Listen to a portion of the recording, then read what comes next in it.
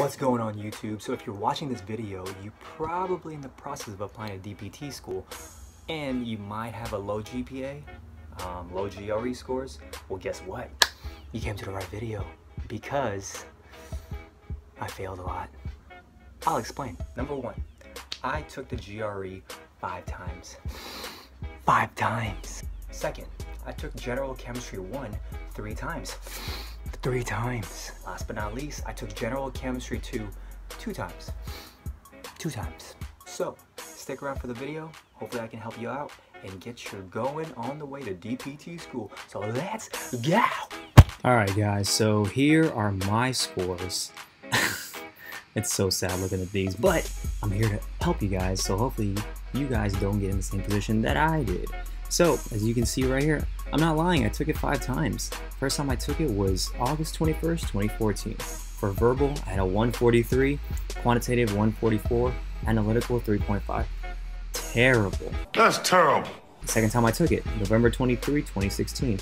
140 on the verbal, 141 on the quantitative, 4.5 on the analytical writing.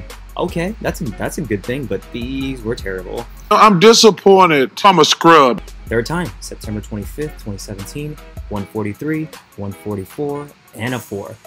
Analytical writing went down. These literally were the same. Now the 4th time, September 14, 2018, 144, okay, it went up. 141, it went down 3 points. What's going on? Writing stayed the same. What? September 3rd, 2019, 150 on the verbal, 151 on the quantitative, 4 on the analytical. My goal was to score at least a 300 because I just wanted to apply to as many schools as possible. Because I know that the minimum was at least 300, so if I can just break the 300 barrier, I know that, you know, I can, number one, I can apply, and 2, I might have a good shot. And that's what I try to shoot for, but as you can see right here, this was a long journey. I do not wish this upon anybody. This is a $205 exam, if you guys don't know yet. $205 times 5. The amount of hours I was at a coffee shop, spending money. Large black coffee. A what? Large black coffee. Do you mean a venti?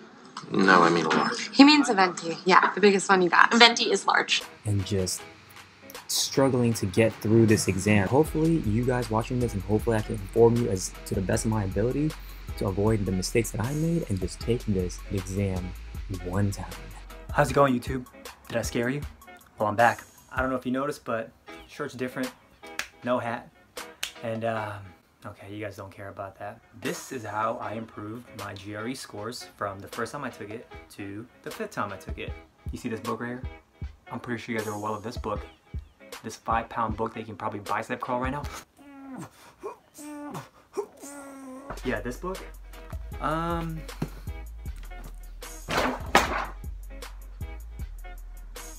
didn't use that. Kaplan books. You got your English. You got your math.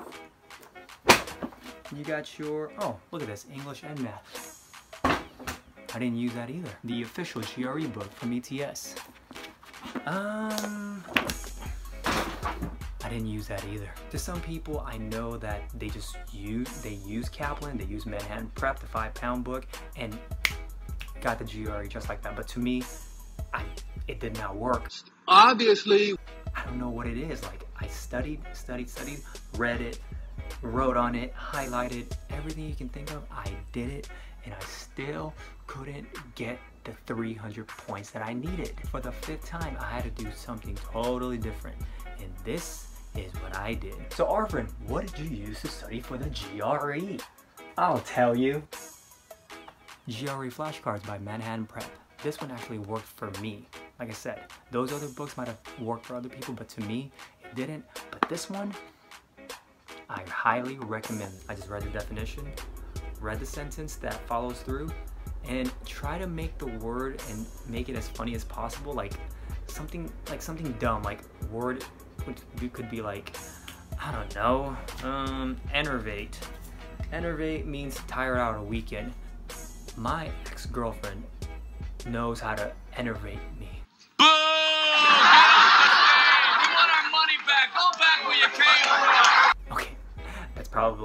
One, that's probably not a good thing to say. Number two, I probably use the word wrong. Try to make it as funny as possible, if you know what I mean. And to me, comedy always helps. Yeah, that's how I did it. 15 to 20 words, if you can.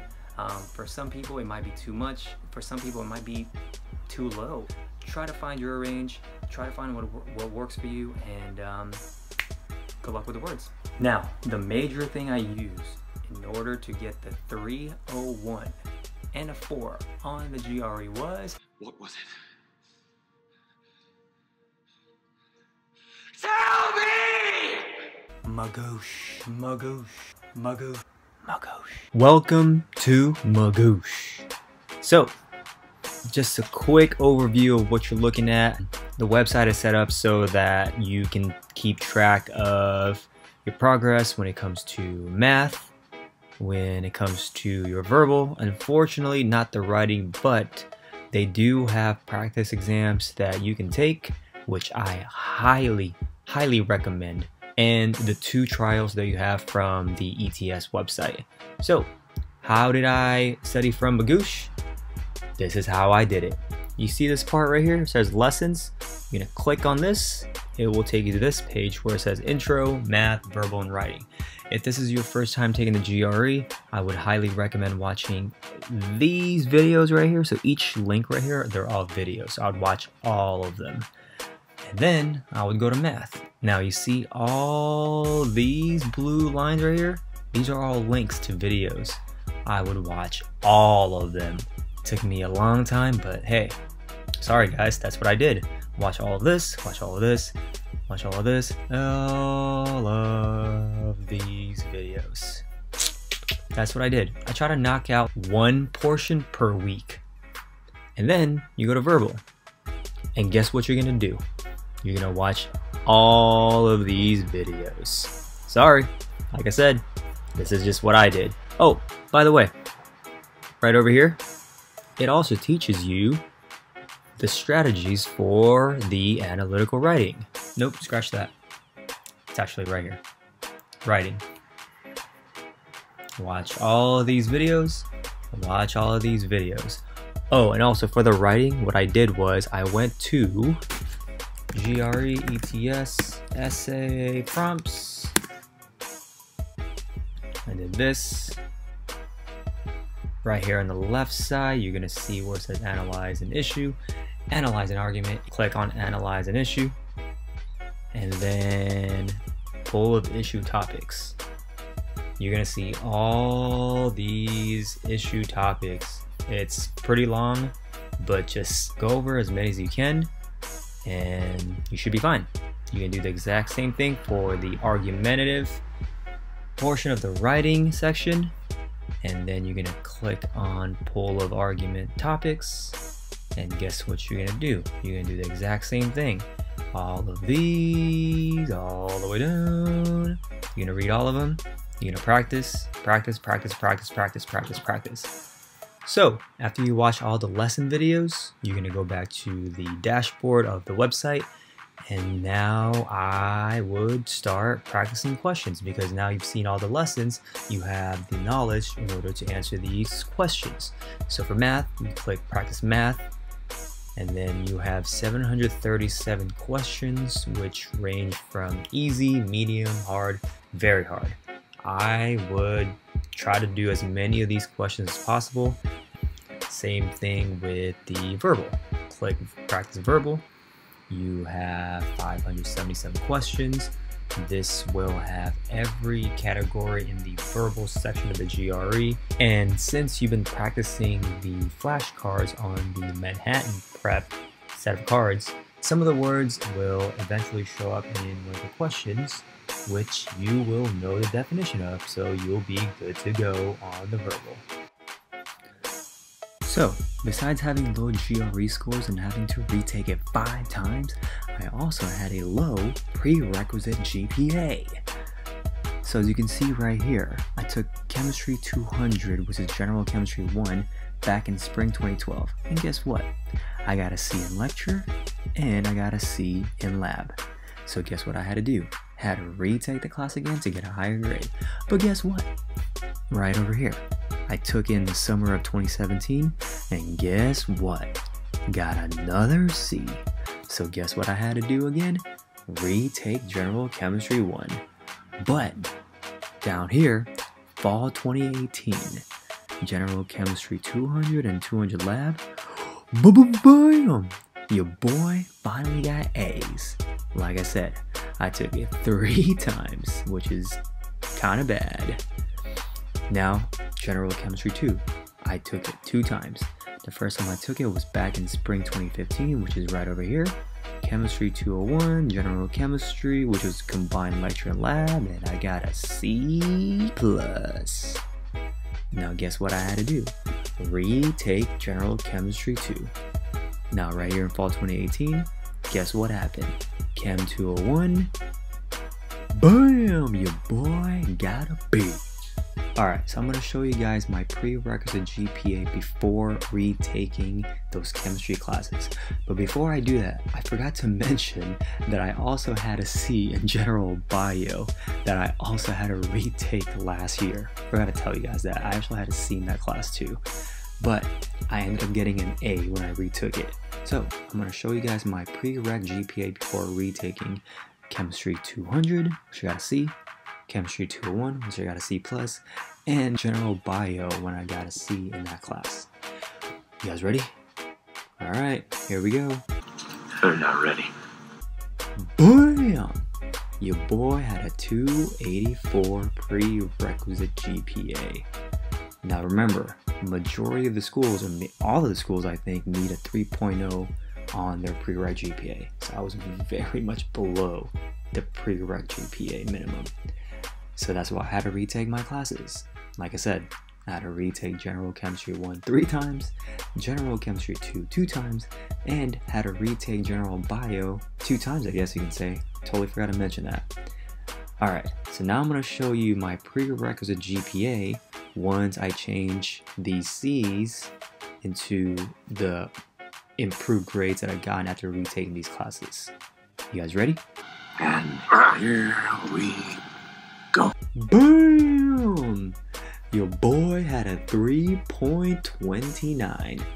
And after many trials of a GRE and retaking chemistry and biology, University of St. Augustine for Health Sciences welcomes its new student, Arvin, for the January-Spring 2020 cycle of the Doctor of Physical Therapy program. What's up, YouTube? As you can see, I'm not in my room. I'm near the ocean. Hopefully you can hear me. But the purpose of this video is to pretty much tell you guys to not give up if you really want to be a physical therapist.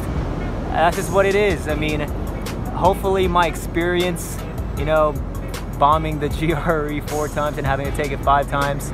Same thing with the chemistry classes and the bio classes.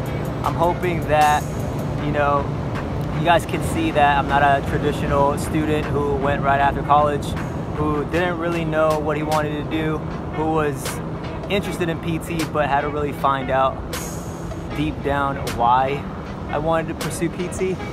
It was a rough journey, I'm not even gonna lie. It was long, it was emotionally, physically, financially draining. I sound very dramatic. Quick crime! Quick crime! It was pretty draining though, I'm not gonna lie. And I think the toughest part was knowing that some of my friends got in, some of my friends already finished graduate school, and some of them are already PT while I'm stuck studying for the GRE and taking those classes. So I'm hoping this video encourages you to not give up, to keep going if you really want to be a physical therapist. Just don't give up. It's easier said than done, but trust me, it's very, very rewarding. I'm gonna make more videos. This YouTube thing is harder than I thought, but I'm gonna take you guys on a journey from starting DPT school to the finish, and hopefully I can keep it up. So comment, like, subscribe, and share with your friends. That's it. I don't really know how to end this video, but right here, the ocean. If you're feeling stressed out, go to the ocean. I'll show you guys. Hopefully you guys learned something from my experience. Good luck with DPT school and application and the GRE. You guys can do it. You can do it! I'm actually here at an event where there's amputees, There's a lot of individuals here who are limited, but that is not stopping them from living life and going for what they want. So that should be a motivation to you guys. And yeah, I'll see you guys in the next video. All right, peace.